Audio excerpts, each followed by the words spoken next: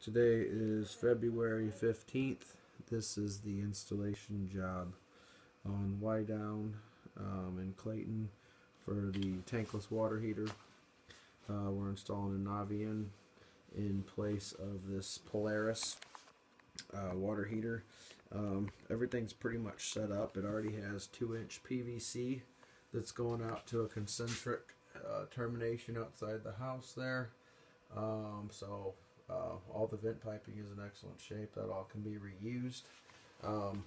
The gas line is a 1-inch gas line already, so it's sized properly, so the gas line will stay. And then what else? It has indirect hot water off the Geo system here, so it's just using that as like a preheat tank. So that all will stay plumbed pretty much the same way. So the outlet of the preheat tank there will just feed the supply of the new tankless water heater, and then we'll eliminate that mixing valve. You won't need that anymore. The tankless will take care of all that, so that'll be obsolete. So basically, you got your two lines here.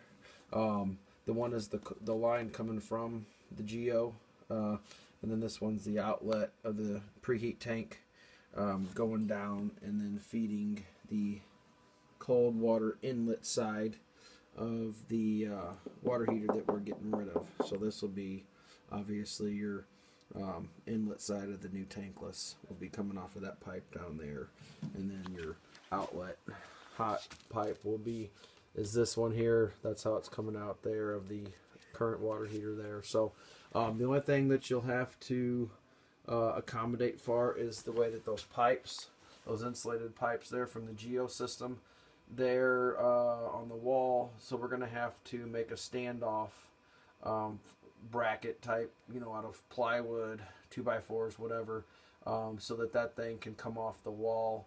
And there's plenty of room, especially once the water heater's gone, but it just needs to stand off that wall about 2.5 inches to accommodate those pipes going behind there, so that way you don't have to reroute them. It'd probably be easier just to move the tankless rather than moving those pipes, since we're starting fresh with the water heater. So anyway, so flue piping's good, gas piping's good, water lines will have to be rerouted a little bit, and like I said, in a mount for the unit itself and the standoff.